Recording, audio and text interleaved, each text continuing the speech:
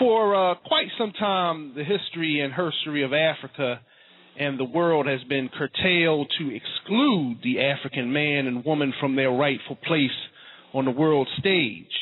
The hidden history of African people is diligently becoming known through the hard work of sisters and brothers like the one I am going to introduce to you shortly.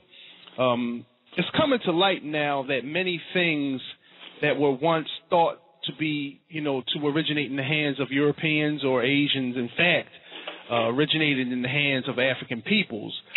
We can think of martial arts, musical instruments, architectural styles, many other things. But we learn that many figures from history also who were once thought to be European were actually of African descent. But without the efforts of brothers like Dr. Runoko Rashidi, we may have never rediscovered our roots and our history. Brother Kaz, you ready? Yes, okay. Yes, sir. Let's do this. All right. You know I can jump on in. Dr. Runoko Rashidi, are you on? Yes, I am. I'm on the line. Oh, thank you, sir. Please, to the listening audience, please welcome historian, research specialist, author, world traveler, and public lecturer and teacher of African peoples all over the world, Dr. Runoko Rashidi. Welcome to the Destroy and Rebuild radio show. Well, thank you for having me. That's an interesting title, Destroy and Rebuild. Yes, it's where we destroy ignorance and black boots stomp out self-hate while we rebuild with intelligence and self-respect. Well, good luck with that, because that's a fierce endeavor. Yeah, if we got to do it, if we're challenged with if you know something's wrong, you got to do something about it. So right, you can't just sit idly by and If you don't mind my accent, how old are you all? I'm 36. I'm 43. All right. Well, I'm 57. So I guess, I don't know if we're talking about different generations, but I'm just at a phase in my life where I think it's very important to know that the information, the work that I've done, and the work of people who've come before me, Dr. Ben, Dr. Clark, and others, that we're passing it down in good hands. So you all give me a sense of pride and satisfaction that our future is secure as long as we have Africans like yourselves. I suppose the next question would be, what about the generation to come after you? Are they in good hands, and where are we at with that? Yes, indeed. I mean, when that's our job is to make sure that they get that information and that they have the same exposures that we had to the great historians and teachers and scholars that we had. So we have to make sure that they get that knowledge too. So yeah, but there's another dimension to it also. Yes, you have to make sure that they get that knowledge, but next to that, we have to be able to make it clear why this knowledge is important. And I think that is maybe more difficult in some ways than just transmitting the knowledge itself. I always say that it's one thing not to know, it's another thing not to care. Wow. And that's very troublesome to me because so many people, young and old, African and otherwise, just don't seem to get why, with high unemployment, with black people shooting each other down in the street, with all the terrible things that are going on in our community, health issues, et cetera, why history and culture is important. And I don't think we can emphasize that enough. Doctor, if I may, in my own experiences, with some of the young brothers and sisters that I've spoken to on this matter, one of the things that I find, in my own experience helps with that will be the fact that I can point to certain things that they may know of. Like Chills mentioned, some things about architecture. And I'll point out the Tekken to them, or, you know, what's known as the Washington Monument and others like it around the globe. I'll point to, you know, certain architecture that's used on, you know, different known monuments and buildings across the United States, and, you know, the way different things are mapped out, just as, you know, an example. And I will lead them into where some of these things originated, where they came from, and why. And you know, the response I get from that is like, wow, I didn't know that. And from, you know, right there, it's like you can look in their eyes and see, you know, that light come on. You know what I mean? So, again, in my own experience, pointing out, you know, a few things, you know, as that example as I just laid out, you know, it does tend to help from time to time. Well, good. That's encouraging to me. What I try to do is I try to do very, very visual presentations. I do a lot of presentations, and I show lots and lots and lots of what I think are remarkable photographs. I think that we are, maybe stereotypical thing to say, but I think that people, maybe black folk in particular, I don't know, tend to respond to visual stimuli. Mm-hmm. And I'm very proud of that. I travel around. I've been to 100 countries now. Wow. And I'm always taking pictures in museums, African communities, and what have you. Mm-hmm. So a wonderful thing that we do, and I just want to commend you all for the work that you're doing. I'm very proud of you, and I'm pleased to be on your show. Oh, thank you. Now, I'm sure many of us have learned much from your works over the years, as I have, and you're always accessible and always supplying needed information to spark, you know, the thoughts in our minds of the people, be it on Facebook, the books you've written, the lectures, the presentations, as you say, the visual presentations as well, the travel with Runoko updates that many of us get, which leads to the question I often come up with in my conversations with many brothers and sisters that do the kind of valuable work that you do. I'm always interested to know, how did you come to discover the path that you walk? Oh, that's the easy one. I was a university freshman. I was given a extra credit assignment to go hear a man who at that time was known as Stokely Carmichael, and it changed my life. Talked about Pan-Africanism, the need for young Africans to get involved, to not be passive bystanders, that we can make a difference.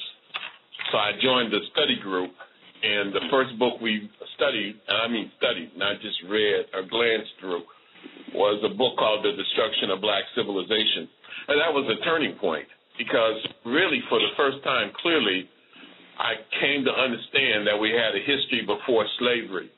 That's a big deal. It may not sound significant to people listening, but I think even especially during this time of year, it's important to celebrate the African heritage, but don't start with slavery and don't end with slavery, because it's my belief that if you think your history begins with slavery or colonialism and you teach from that perspective, that what in fact you are doing is conditioning people to have the mentality of a slave or a colonial subject. So that was one thing. And then he mentioned emphatically in this book, Chancellor Williams did, that African people traveled around the world in ancient times, again before slavery. And even at that age, I was 18 years old, I knew then that my life's mission was set, that I wanted to be a historian and that I wanted to follow in the footsteps of those Africans who left Africa a long time ago. I wanted to find out what became of them, those black people who went to India and China and Greece and Rome and Iraq and Iran and Australia and the Pacific and even the Americas before Columbus. And that's really what my life has become. I began as a student activist. I always liked to read. And then I actually began to, I worked at a college, Compton College, and I began to interact with the scholars like Ivan Van Sertima, first and foremost. And then at a certain point in time, I just decided that it wasn't enough for me to haunt the libraries and read the books, but that I wanted to travel and see the world. So one thing led to another, and now I can look back almost 40 years later and see these various stages and basically see where I'm going to go from here. I've had a wonderful life. I've had a wonderful life. I've done things that maybe nobody in history has ever done before. And but I'm an odd duck. I'm a different kettle of fish. I absolutely must have intellectual stimulation. I love Africa. I love African people. I don't practice tribalism, or I don't tolerate Africans from the continent who look down on African Americans. And I damn sure don't tolerate African Americans who do not have a positive vision of Africa. So, I have a life for the ages, but that's in essence how I got started, listening to Malcolm X, reading Marcus Garvey, Destruction of Black Civilization, and one thing led to another, and here I am on your show. Well, you spoke about, of course, you worked closely with the great ancestor, Dr. Ivan Van Sertima, as well as the great elder Dr. Ben as well. Could you speak on your experiences working with these brothers and the influence that they had on you and maybe you had on them? Well, I don't know what influence I had on them. That would be, I don't know if I could even be bold enough to suggest that I had an influence on them, but they certainly had an influence on me. Dr. Van Sertima, especially in the sense that Ivan, first of all, a lot of people may not know who Ivan is. Ivan Van Sertima, as you say, is an ancestor now. He was born in January 1935 in Guyana. He came from a very mixed heritage, which had a profound influence on him, Native American, Dutch, African. He was raised to be an Uncle Tom. He was raised to be an accommodationist, and he had, like many of us, some profound influences as a young person. And when he was a mature man, I guess in his 40s maybe later than that, I don't know, living in London, he was close to suicide. In Europe, if you are not a part of the academy, you are really an outsider. It's different from the U.S. In the U.S., you can be an outsider and still, make a big contribution. You can do a lot of things. But in Europe, class divisions are far more pronounced than they are here. So Ivan's mentor was a brother named Jan Carew, also from Guyana in South America. And Jan got Ivan two jobs at Princeton and Rutgers University. And this is about 1974 or so, maybe a little earlier. And Ivan was exposed to a book by a Polish Jew, a book called Africa and the Discovery of America by a man named Leo Wiener. And that was Leo Wheeler? Leo Wiener, W-I-N-E-R, yeah, Wiener. Okay. Just like it sounds. And and that changed everything. We have certain points in our lives where what I call epiphanies, and that was Ivan's epiphany. So he spent basically the rest of his life dealing with what he was always to call his thesis. That is the African presence in pre-Columbian America. His big book, of course, is That Came Before Columbus. And then he edited a series of publications called the Journal of African Civilizations. So I met Ivan in 1981. I saw him lecture at UCLA. I grew up in Southern California. And 1981, I also got a job at Compton Community College, and it was my job to bring scholars in to educate the African and Latino youth. And so Ivan and I began a relationship around that same time, 81, early 82. He asked me to write an essay for him on the Africans in ancient Iraq and Iran.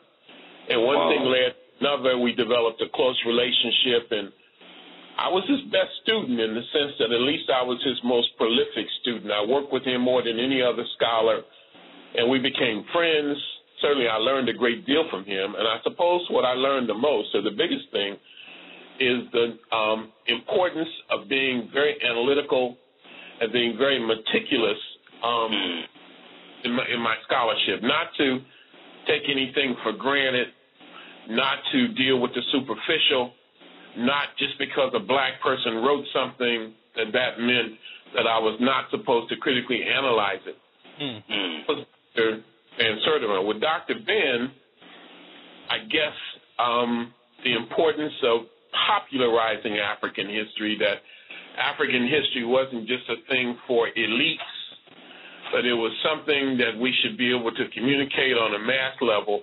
And, of course, Dr. Ben's great contribution also is Nile Valley civilizations and actually taking people to Kemet. And I'll say one other thing, and I'll give it a pause.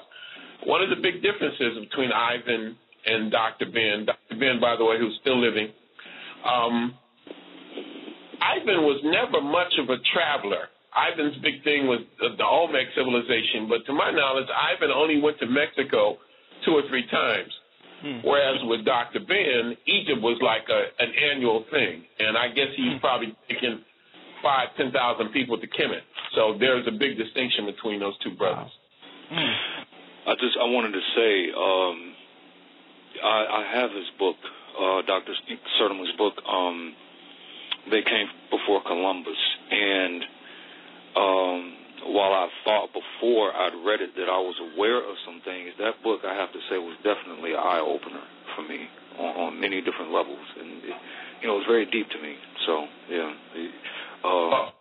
Ivan was also a great writer. Dr. Ben is a very poor writer. He presents a lot of information in his book, but Ivan was a brilliant writer and a brilliant orator. Ivan was the sort of person, maybe it had something to do with his British accent or something like that, or his manners, but he had a very captivating presence. So does Dr. Ben, but they're very different in that sense. And Dr. Ben and Ivan also have a kind of a love-hate relationship. Ivan was married to a European woman, and Dr. Ben never ceased to give him grief over that. I'm telling you, I mean in public now. That's one of the reasons that Dr. Van Sertima and I became close. I think strongly that black men need to be with black women. I'm very, very, strong on that. I would only be with a sister. But when I met Ivan, I knew he was married to an older Eastern European woman. And I would, he gave me his home phone number. I would call him. This is before the Internet. And I would call, and she would answer the phone, and I would always say, "Hello, Mrs. Van Sertima. How are you? How are the children, et cetera, et cetera." I was always very polite, and I was respectful.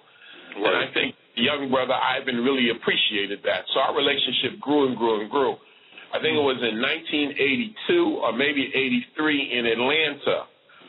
We were on the elevator together, Ivan and I, and he says, "Runoko, I want to do a trilogy of books. I want to do one on the African presence in America. I want to do one on the African presence in Europe. And I want to do one on the African presence in Asia. And I want the Asian one to be first. And I don't know anything about Asia. So I want you to be the guest editor." And that would be another turning point. And that book went through 3 editions. It's still a popular book, the African presence. Yes, it is. Wow. Yes, it is. Yes, indeed. Now, you spoke about that. Now, your latest book is Black Star, the African Presence in Early Europe. Can you shed a bit of light on that for the listeners? Well, this is a new book. Came out in November of last year, 2001. And it's a hot book. The only problem with the book, as I see it, is it's not widely distributed in the U.S. It's published by Books of Africa, which is in London. So the book's expensive. I have to pay import duties and high shipping costs, but it's a very good book. I got one of Ivan's foremost students, another brother, who's a great scholar, and that is Dr. Charles S. Finch, a medical doctor at Morehouse School of Medicine, wrote the foreword. And his focus was on the African presence in prehistoric America. And I got the brother I consider the foremost African scholar in the UK, a brother named Robert Walker, to write a preface. The work focuses on the African presence from the time of the Greeks and Romans up until, men of African descent like Alexander Dumas, Alexander Sergeyevich Pushkin in Russia. Then I capped it off by looking at African scholars like Jay Rogers, Edward Scobie, George Wells Parker, etc., who have documented the African presence in early Europe in a more, in relatively recent times. So it's a nice book. I've now edited or authored 16 books, and it goes well with my work on the African presence in Asia. God willing, by the end of this year, I'll have another 4 or 5 books that are published in 2012. So it seems like there's a season for everything. And my season for travel, I've been to 100 countries now. My season for travel seems to be diminished a little bit, and it seems like it's a time for me to write and dissect and to analyze and to figure out what all of it has meant, what are the lessons that I can learn to give to our community. And so that begins to take on the aspects of another one of our giants, and that is John Henry Clark. So I find going through evolutionary phases too, and now it just seems like it's a time to disseminate the information and to dissect it and just to try to figure out the value of it. So you're putting together 4 to 5 books this year? Wow. 4 books with publishers right now. Wow. I have a beautiful thing. One French, another one on the African presence in Asia, a travel book. They will be published by Dagon Editions in Paris, an African publishing house in France. And then I have another book, which is a revised reprint of an earlier work. This one is called Introduction to the Study of African Classical Civilizations. That'll be published in London by another African publishing house in the spring. These books are already done. And then I have another one that I still need to do some editing. I can't seem to get around to it, which is called, I think the title is Everywhere We Are, the Global African Presence. And it'll be my biggest book. And the publisher, Black Classic Press in Baltimore, assures me it'll be the best work I've ever done. So all of those books, God willing, will be published by the end of the year. 2 French books will be out next month. And the one, Introduction to the Study of African Civilizations, should be out in the spring. So, it's looking good. That last you mentioned about the African global presence definitely sounds very interesting to me. That book takes on the dimensions of a travel book, but also a semi-autobiographical work. What I've seen, where I've been, the emotions of being with black people in India, being with the Batwa in the Congo, being with Aboriginal Australians, how I acted, how they treated me, what I can learn from that experience. And maybe the essence of it all is, what is an African anyway? What are the things that make us African? Are all black people Africans? Are all Africans black people? Can white people ever be considered Africans? I try to address all of these fundamental issues, and whether I've done it successfully, you all will be able to tell me, hopefully, within a few months. Okay. May I ask you one quick question? Because I'm quite sure Brother Chills has quite a few. What do you? One of my favorite authors has always been Dr. Sheikh Anta Diop. Good. What do you think of the body of his work? Sheikh Anta Diop, in my opinion, is the most brilliant scholar we've ever produced. There's no ifs and buts about that. Okay. Especially when it comes to antiquity, when it comes to Nile Valley studies. I mean, we've had a lot of great scholars. We've already named a few. But Sheikh Anta Diop is in the words that we're using today is in the 1%. He's the guy.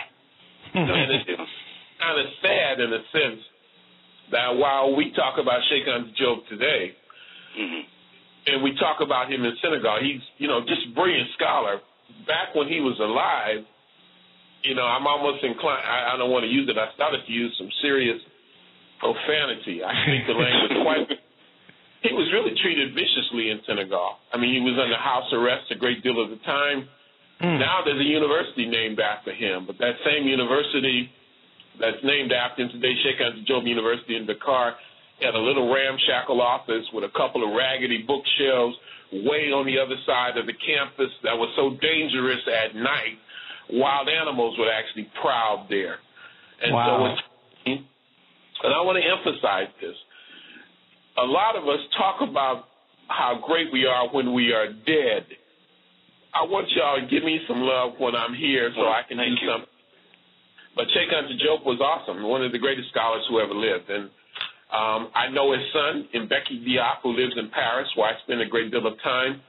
And about a year ago, I met his widow, a little French lady, little tiny lady, who was a great scholar in her own right. So Cheikh Anta Diop has a legacy that would be very, very hard to top. In some ways, he's like a modern-day Imhotep. Wow, that is, yes.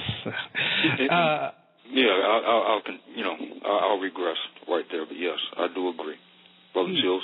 What I wanted to ask is this question, because a lot of times because we talk about history on here a lot, but some people say, our children are struggling, many are, killing each other. How is history important? How will it help them? Sometimes they ask this question, but go ahead. Here's a simple answer. This is my philosophy of history, and I say this again and again and again. What you do for yourself depends on what you think of yourself, and what you think of yourself depends on what you know of yourself, and what you know of yourself depends on what you have been told.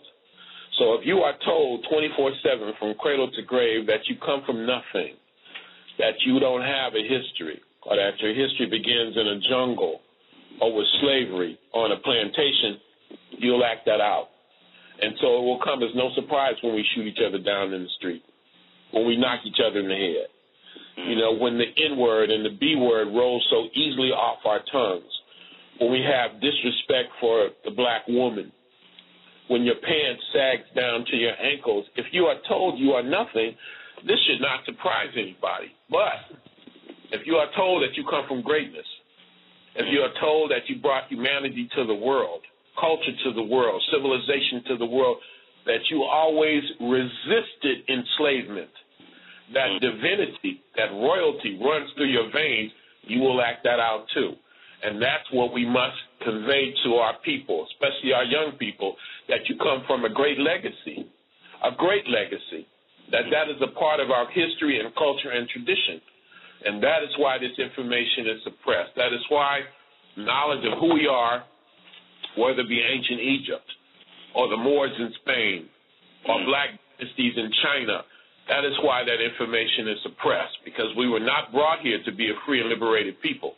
We were brought here to be a perpetual race of slaves, and it's up to us to break that down.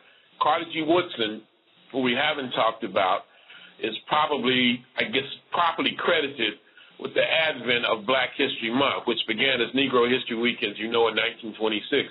And Dr. Woodson used to say, if you control a man's thinking, you don't have to worry about his actions. Yeah. And that's the issue. Our thinking is controlled by people who do not have our best interest at heart. So it's up to us to break that psychological chain. Wow. Yes, indeed. All right. Just break it down, bro. Yes, indeed. Now, let me just say this before we go any further. Now, I'm in Philadelphia now, and the major reason I'm in Philly, I'm going to do a series of presentations. But the first two major public presentations I want to let people know, I'm going to give a guided tour of the University of Pennsylvania Archaeology and Anthropology Museum. That's Saturday morning. I'm going to do it from an African perspective. I'm going to focus on the Nile Valley, but also Asia and ancient Europe. That's Saturday from 11 a.m. to 1 p.m. A small donation. Children under 16 don't have to pay anything.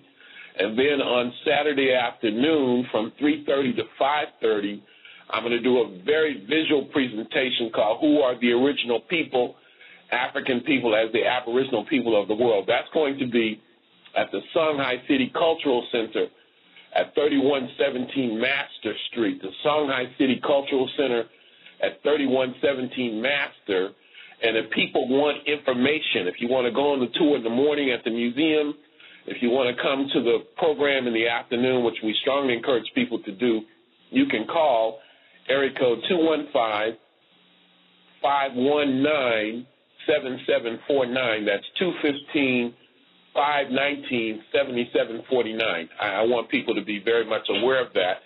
so that not only can they hear this information over the radio, over the internet, but they can also come out Saturday and I can meet them and greet them and show them some pictures. Definitely. I'm sure to be out there as well myself for if not the first leg of it, the second leg at Songay Center. So I have to come out there and check you out.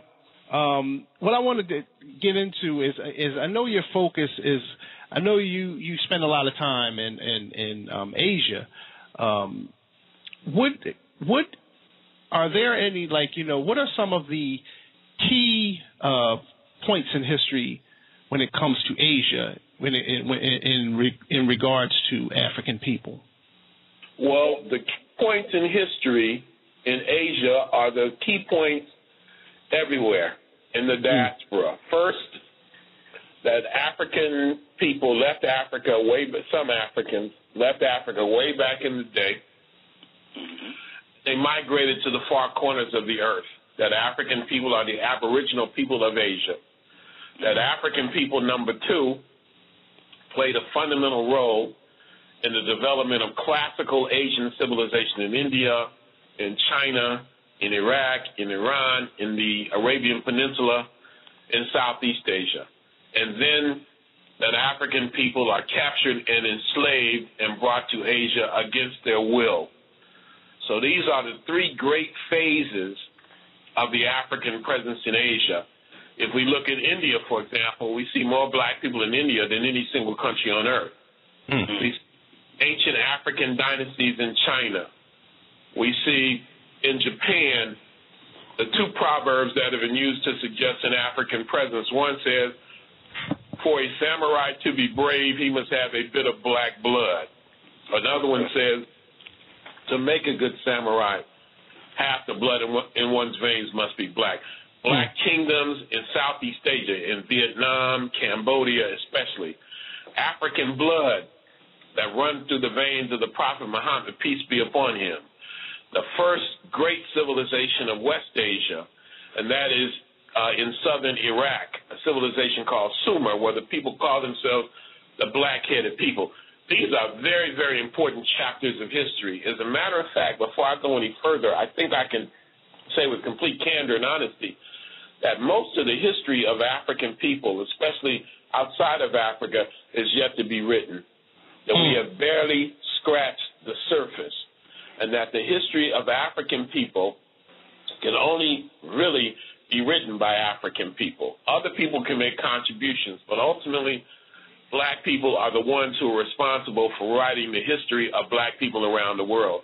And Asia is a fascinating chapter, and for the most part it is the chapter that, we're still in the preface. We're still in the foreword. We haven't really gotten into the meat of the matter yet. So it's very exciting. It's very interesting that you, just one real quick, Brother Chills, it's very interesting that you bring up ancient Sumer, because for me, in a lot of my research, especially, I'll say, maybe 4 or 5 years ago, I've kind of gotten out of it the past couple of years, but I would always focus on, what we know today as ancient Sumer, even ancient Sumeria, because once I became aware, everybody focuses on, ancient Kemet, and, that's a very beautiful thing, but once I became aware that there was so much more before that, again, speaking to Sumer and, Mesopotamia and so on,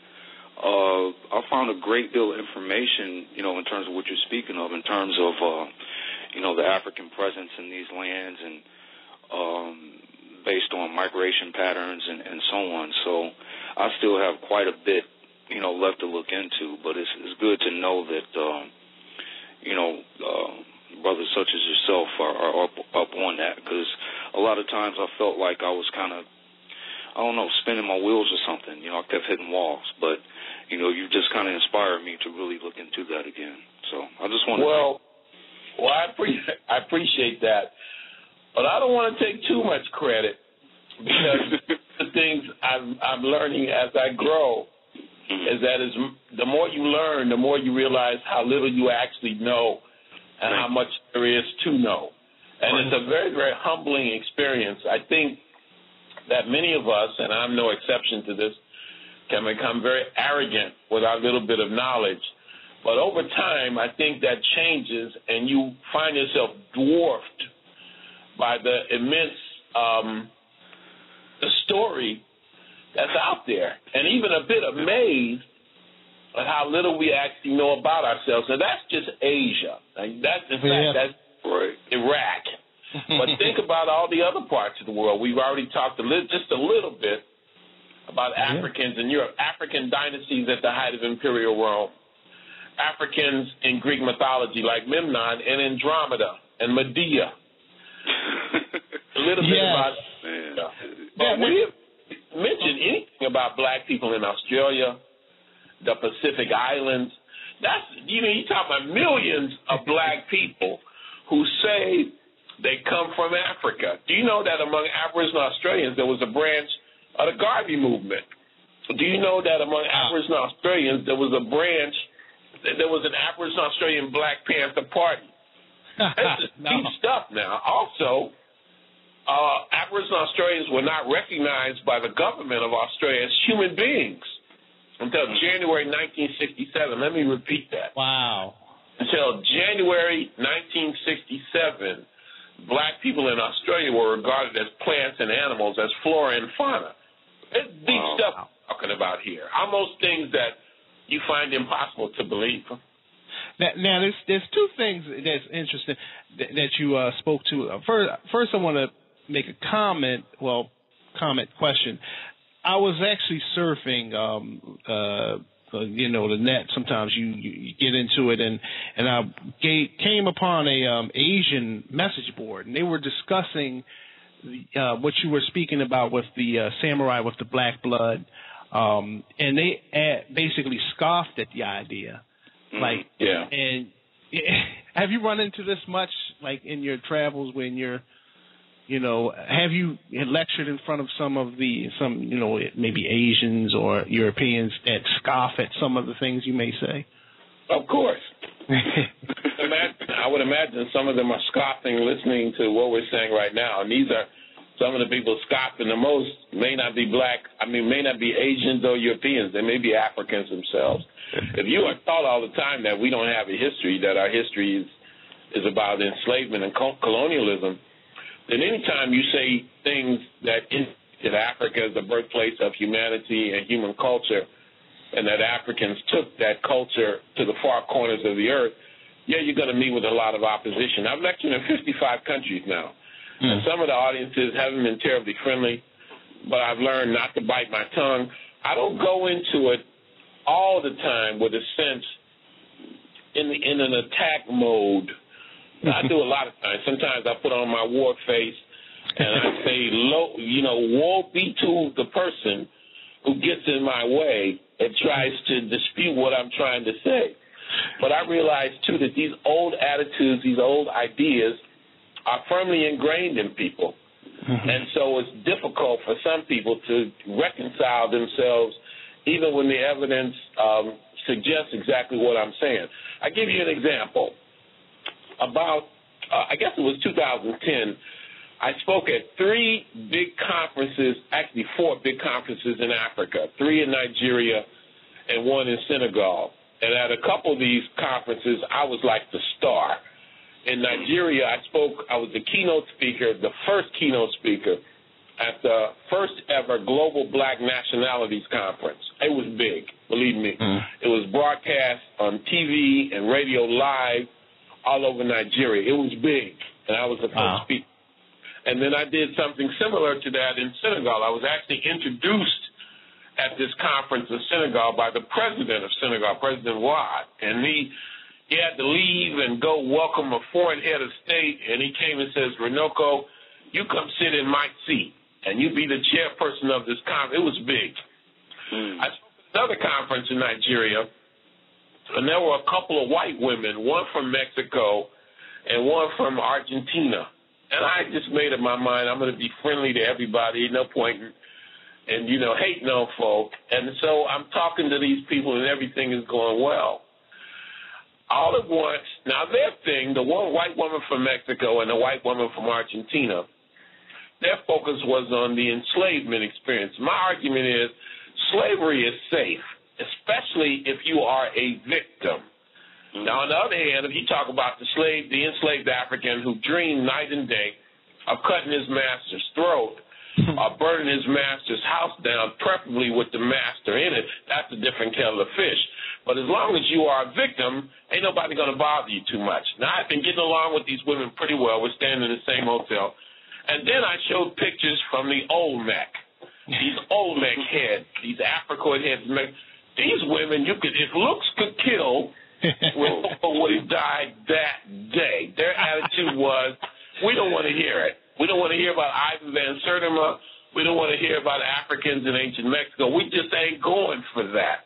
All rational, all logic, all objectivity went right out the window.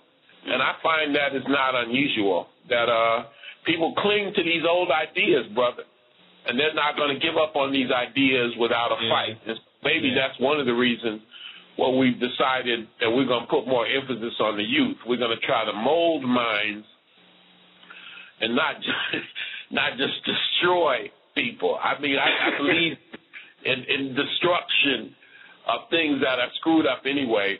But hopefully we can reach some people who haven't closed their minds like they closed a window or a door for fear that a new idea might roll in. Wow. But you know what I find most interesting and what I take away from, everything you've just said is that, I find that a few of us, in the so-called conscious community, we'll sit here on the one hand and say, we realize we are the original man. Yet, again, when we, some of the same brothers and sisters who say that when we're faced with the realization of how, our ancestors migrated out of Africa and settled all over the globe, and were the progenitors of man. I mean, it's so much. It's almost like they can't grasp it. Yeah, it's like, is it too much? Is it flying over your head now? I mean, did you get what that saying in and of itself means? It is so simple and it's so profound at the same time. The original man. Yes. It's easy to say, but in this, I think it goes to what you were speaking to earlier in your introduction on the show tonight. It's easy to say, but are you really grasping what all that entails? And I think sometimes some of us, we kind of get caught up in that, in our, so-called, quote-unquote, pro-blackness. So, I'll shut up there, but yeah. No, you don't ever have to shut up. The only reaction is the one you don't ask. I appreciate the dialogue. Let me say this. Mm-hmm. I mentioned with some degree of pride that I've lectured in 55 different countries. I've lectured on every continent in the world except Antarctica. And if I can find some black people down there, I'm going down. I hear you. It's not going to be friendly. Everybody's not going to be receptive. In Australia, Asia, Europe, you name it. So a lot of times, just to engage the audience, I start by asking people, what do you think of when you think of Africa? Let's just get right down to basics. Don't think about it real deep. Just give me your gut reaction. When I ask you, what do you think of when you think of Africa, what comes to mind? And I get three answers very consistently. Well, that is, first and foremost, it never fails, wild animals. Number two, generally, poverty and disease. Or number three, well, that's it. Wild animals, one, poverty and disease. Wow. And so I begin to say, do you know Africa is where the first people came from? Africa is where people first stood on 2 feet.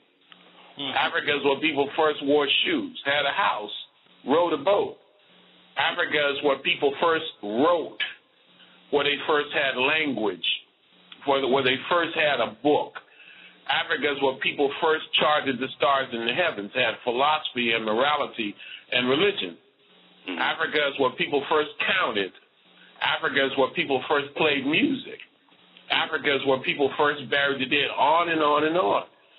And then people begin to say, well, maybe Africa isn't so bad after all, because that's what it's about, you see. Yeah. History for us cannot just be about facts and dates and figures. It must have substance. It must have life. And it must clarify our sense of identity and give us a sense of pride in being African people. One of the greatest scholars we've ever had, who was also a dear friend of mine, he's an ancestor now, named Asa Hilliard. And Baba Asa used to say, to be African or not to be. So history can give us a clear sense of identity and who we are. It's kind of hard to organize a team to fight if there's no clear sense of identity and who we are. And so African history clarifies all of those things. So I know a lot of people are saying Black History Month is old, and we've gotten beyond that. I think we should be celebrating our history, clarifying our history, presenting our history 366 days a year. We can never do it enough. And Black History Month is a time when we can, get official sanction to emphasize it. But we have to identify the parameters. We're not going to start with slavery. We're not going to end with slavery. We're going to begin with Africa. We're going to end with Africa. And we're going to talk about resistance to enslavement in the middle. See, we spoke to that on last night's show to a certain degree, in that, it seems as if, some of us get caught up in, when we think about our history and we get this 1 month out of the year here, it seems like our thinking doesn't go back any further than slavery here. But and that's a shame that it's that way. And I'll close off my comment in saying that I remember a few years back on some ABC News primetime show, and dude was white. He was not American. I do remember that much, but he was an archaeologist/biologist. But on ABC News primetime program, this man sat there and stood there in front of everyone on the podium and said, based on all of his years of research and study, that the blood of everyone should have a drop of black blood in it. Well, that's true. I remember turning, because I was over my mother's house, and I said to her, damn, I'm surprised, A, that dude was able to say that, and B, if he survives much past that night. Seriously. Yeah, well, unfortunately or fortunately, white people are descendants of Africa, too. White people are the mutated offspring of those Africans who left Africa and went into Europe a long time ago. In a sense, you could say white people are our children, and they need a big spanking. They need to be out of hand. What did Dr. Carruthers say? He said that they owe a blood debt. We have to put ourselves in position where we can collect that debt. To me, it's the same thing with reparations. Yeah. Right? Never going to give us reparations because it's morally the right thing to do. It will only respond to a big stick.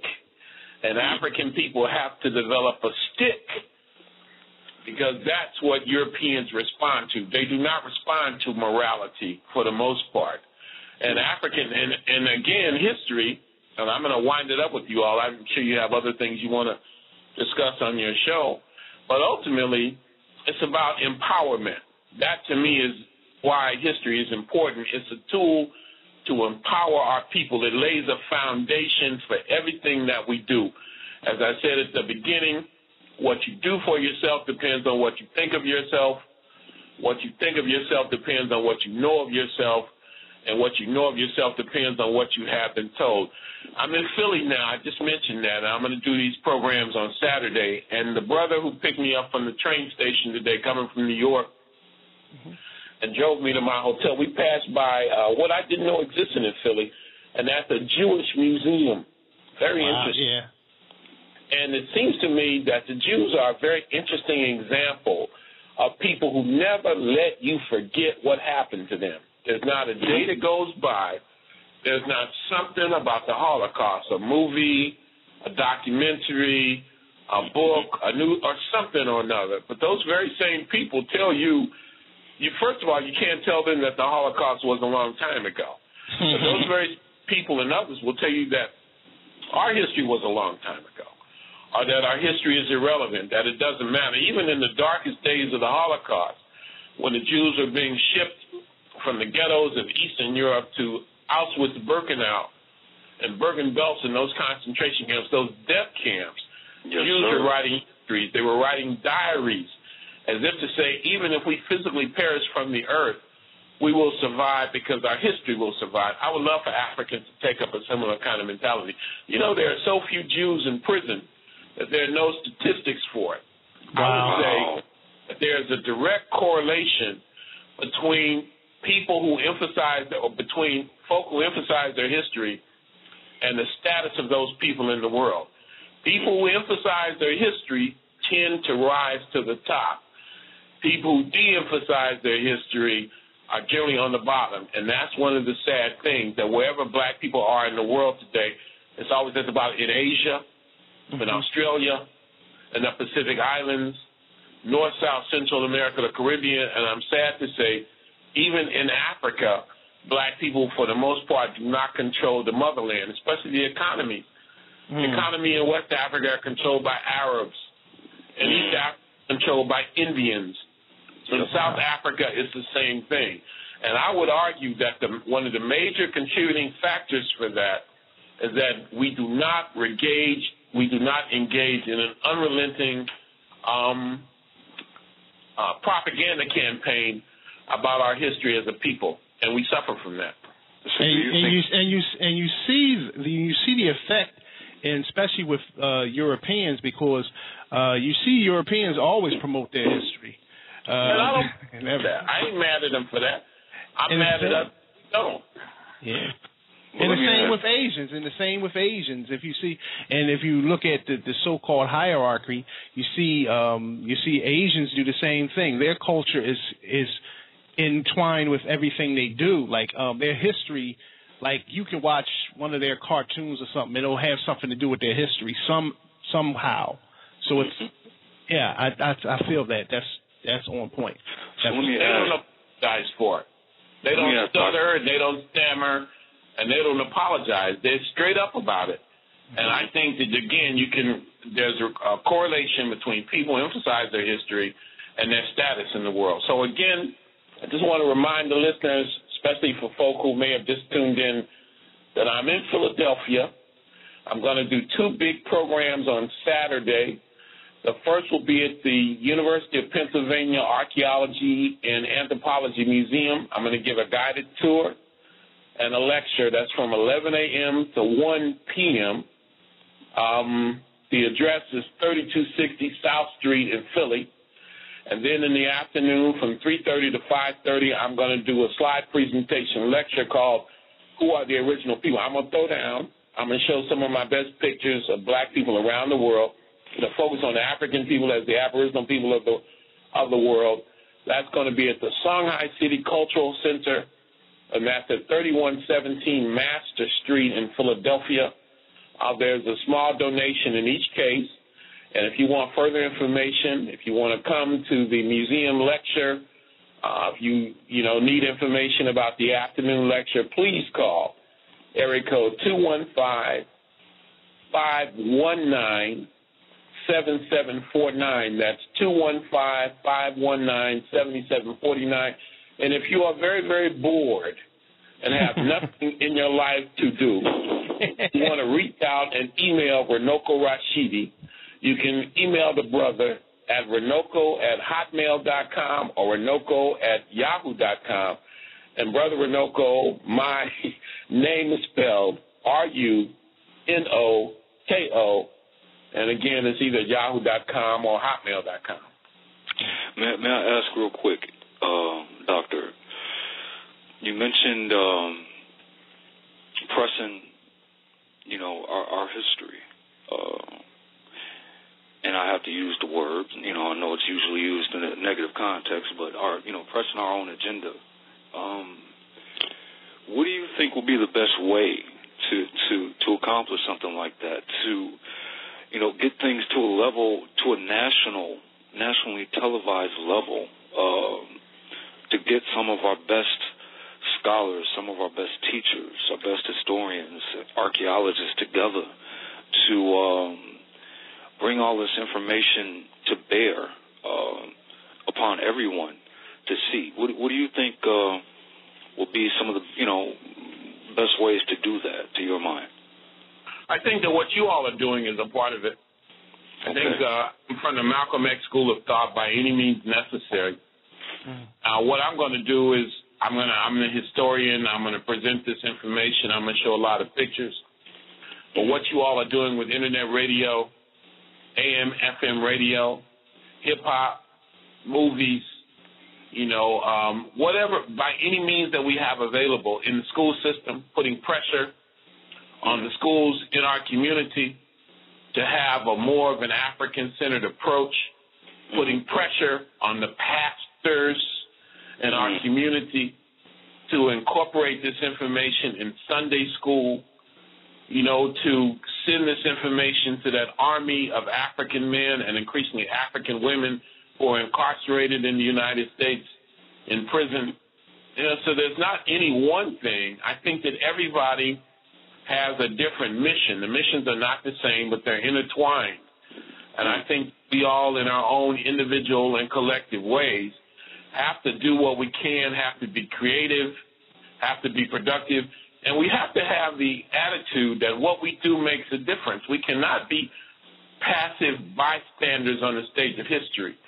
If I had a criticism of my people, and after being in the movement for 40 years, you've earned the right to be critical, I think that we have to have a Messiah complex, that we're waiting on a Harriet Tubman, a Marcus Garvey, a Malcolm X, a Fannie Lou Hamer, a Barack Obama, a Jesus to come and grab us by the hand and say, liberation is over there.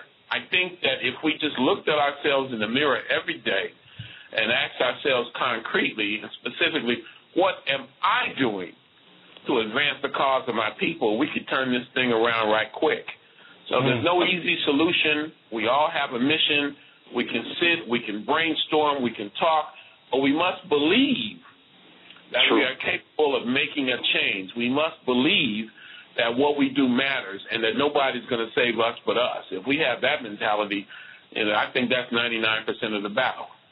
But, one of the things we always run into, and I'm quite sure you can attest to this, is that, those of us who do try to step up, one of the, I'm not saying it, that it should stop us, but one of the first things that we have to deal with in that mentality is, who do you think you are? And you think you know what I mean? And it's like, know exactly what you. You're going to get that from your family, right? Get it from your wife, from your husband, from your children, from your parents, from your colleagues at work. You're going to run into opposition now. And nobody said it's going to be easy. But think about what Malcolm went through. Think about what Martin went through. And that's the price you pay.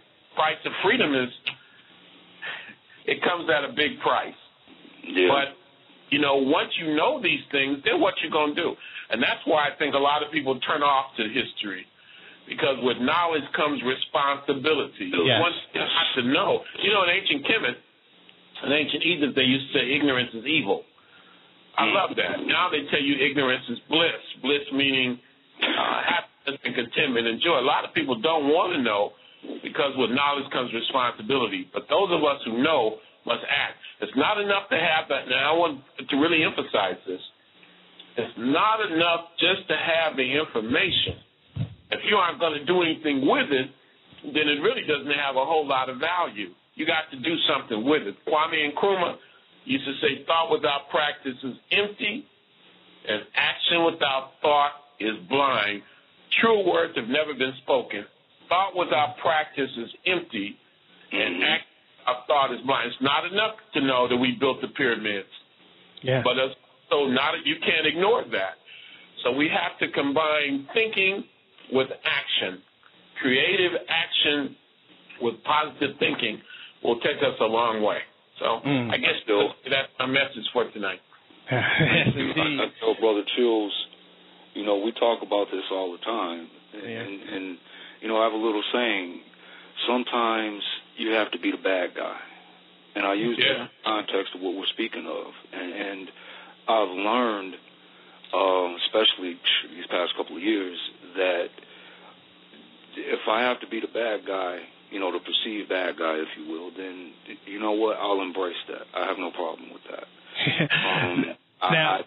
It ain't easy. I don't like it, but if I have to, I will. Well, there's a price we must pay, but I will say this. There will come a time, I think, that I'm going to face John Henry Clark, and I'm going to face Ivan Van Sertima and A.Z. Hilliard, and I'm going to face all those Sheikh Anta Diop and Jay Rogers and all of those great scholars who have come before. And they're going to ask me, Brother Runoko, what did you do to advance the cause of African people? And I think I will be able to raise my head and look them in the eye and say, here's my record. I followed in your footsteps. I did the best I could. I made many sacrifices. Sometimes I questioned myself and I questioned us. But I did the best I could. And I think they will say, Brother Runoko, well done. Welcome. And that gives me a degree of comfort right there. Yes, sir. Now, soaking this in. Yeah, indeed. Now, I don't know how long we have you on for tonight, Doctor. Time is just about gone, my brother. So. Yes, indeed. I have another 600 questions for you. You sure you? Yes.